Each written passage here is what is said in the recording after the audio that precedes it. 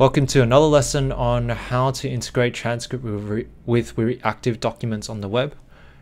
Today's episode is a bit of an extra episode. This is just a little bonus, a little bit extra, and we're going to talk about NumScript.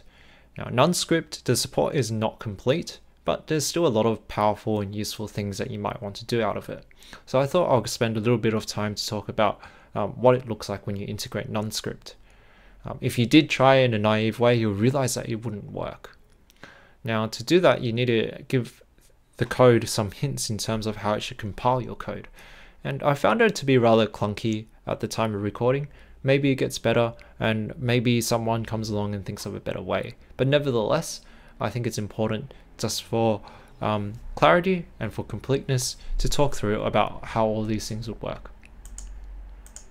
So there's a lot of boilerplate code, and I'm just going to copy and paste it. It's also in examples in the documentation, so don't be afraid to look at that.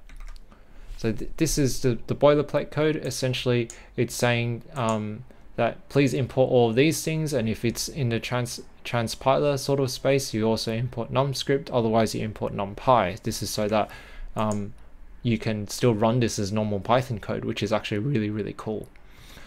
So and then when you do run your Python your NumPy code, you also need to consider to use the appropriate hints as well. So for example, even if I want to do something as simple as create a NumPy array and add 1 and then return it as an array in JavaScript, you still need to add these hints.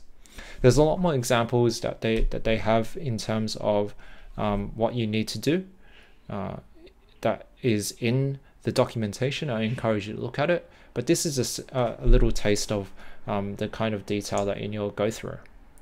So just to show you that this works, when this starts and finishes compiling, we can just bring this over to our good friend CodePen and then just run the python_table.test array operation.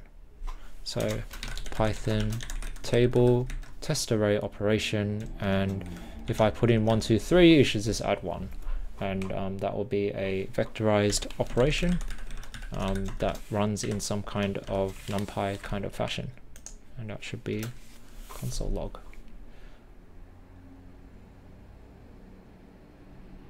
So there we go, 2 3 and 4.